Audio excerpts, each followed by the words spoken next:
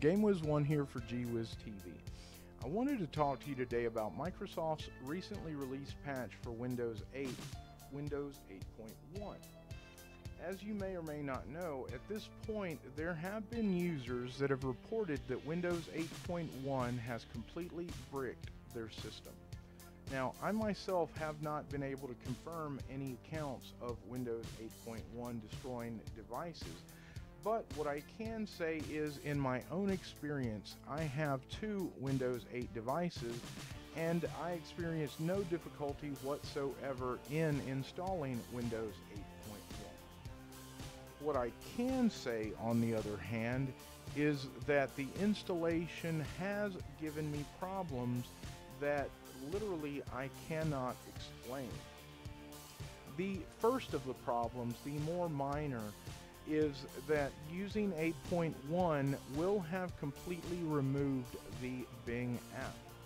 Now, some of you may know Bing actually offers a reward program for its users, which basically allows you to use Bing as your search provider, and in doing so, every 2 times that you use the Bing search panel, you're rewarded with a point.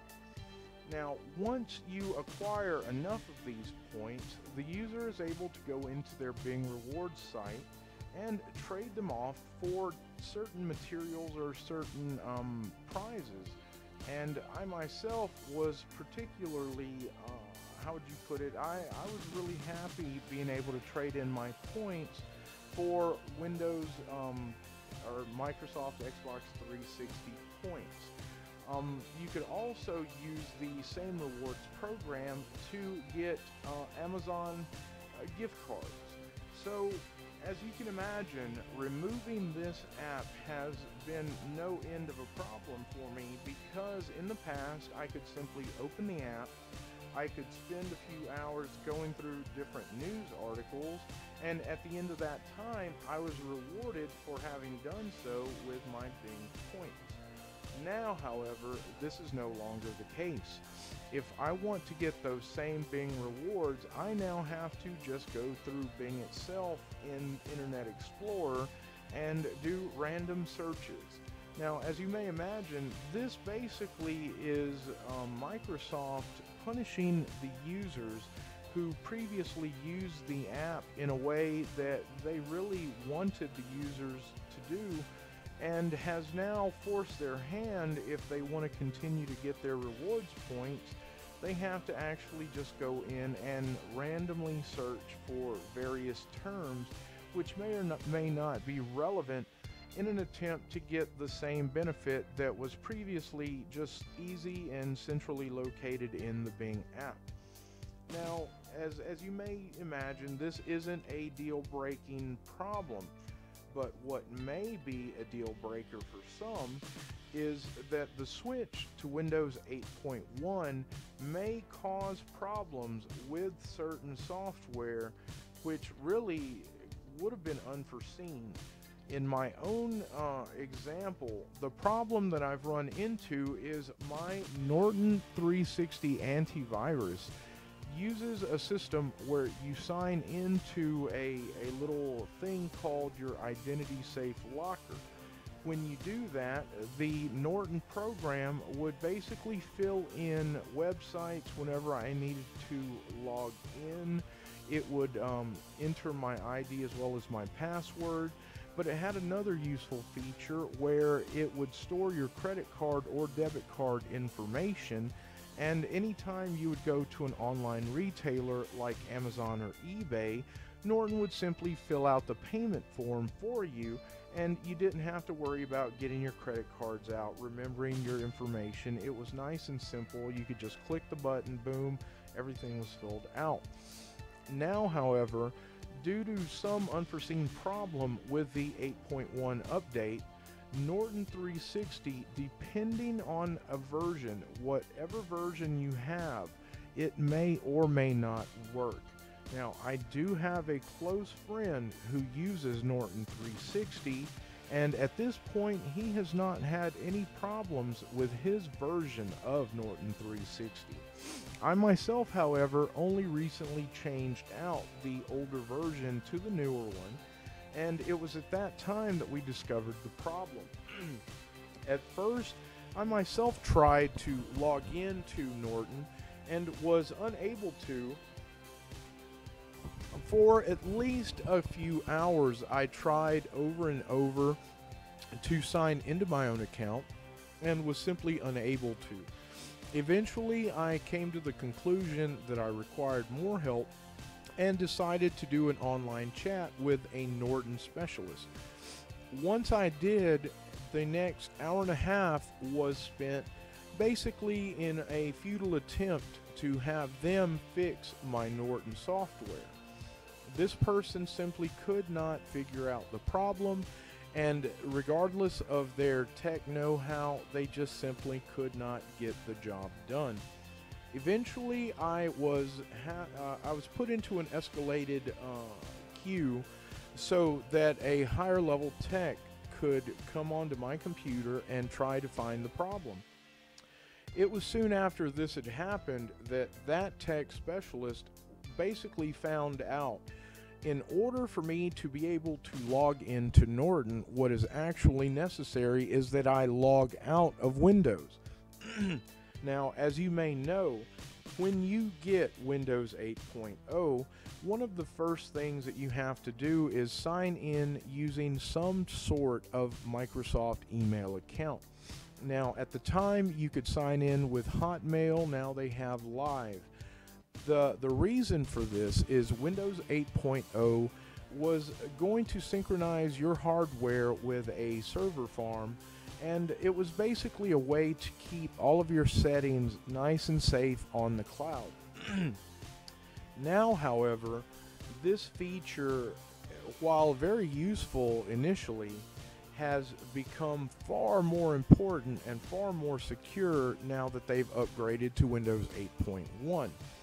The reason being, 8.1 now stores all of that same information that you would use on your Norton account, your login info, your passwords.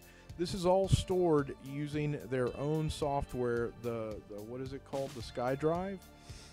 So once this transition was made, Microsoft systems now require added levels of security to be able to sign into your system. Unfortunately, this was what was causing my problem with Norton 360. The tech inevitably had to create an offline profile on my computer to be able to finally solve the problem and to sign me into my Norton 360 account. Unfortunately, once this is done, you're left with the option of remaining in an offline mode for your Windows program, which, of course, if you choose to do so, means that you're going to forego those nice little updates that you get on Skype. All of your emails stop. You're going to have problems until you're able to configure your system to be able to allow you to use an offline profile and still be able to get some of the features that you would get simply by having your profile logged in. Making matters worse, I decided I was simply going to deal with the Norton problem at another time. I would just log back into my Windows 8.1 system and I would deal with problems later. In doing so, I was required to then accept a phone call from Microsoft to my house. Now, this might not seem like a problem because at the end of the day, the only thing that happens is a computer program says hello and you're given a 9-digit code that you enter into your computer, which verifies that you are in fact the user of your very own computer. The problem with this is if you're like me and you happen to have call waiting, what is going to happen to you when someone decides to call and you're in the middle of writing down this all-important code? If your system is like mine, the person that you're talking to is muted. It then does a beep noise. A second or two later, it goes back to your original call, and eventually when a second beep comes through, it repeats the same process. Now, the phone call to verify that you are yourself actually repeats the code twice. But as I've mentioned, I do get 2 beeps whenever someone tries to call in. So it is altogether possible that I am not able to get the entire code. At this point, you might find yourself unable to log in to your own computer. This is unacceptable. It should not be that something as simple as logging into my antivirus software is now completely and totally blocked simply because I've updated my system to Windows 8.1. Now, as you may have heard, there have been so many problems from users that Microsoft has decided to take 8.1 off of the Microsoft Store.